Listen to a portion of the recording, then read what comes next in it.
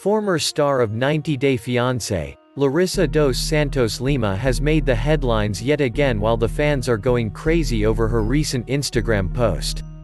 The people are going wild as she posted an image of her butt on social media.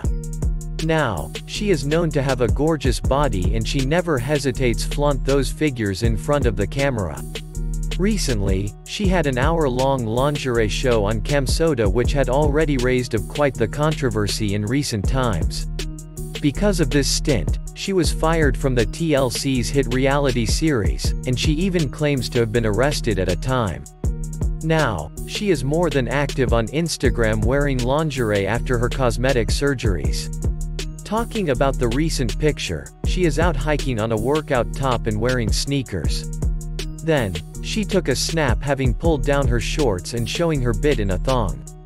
Well, to be frank, she was really looking mind-blowing and exotic. If you had a glimpse of those pictures, then you might have had your jaws dropped, right? However, the Instagram link is only available to her OnlyFans website. Of course, many people have a range of emotions and reactions on her recent post. Well, almost everyone loves her new sexy look, but some people are curious about what the point really is.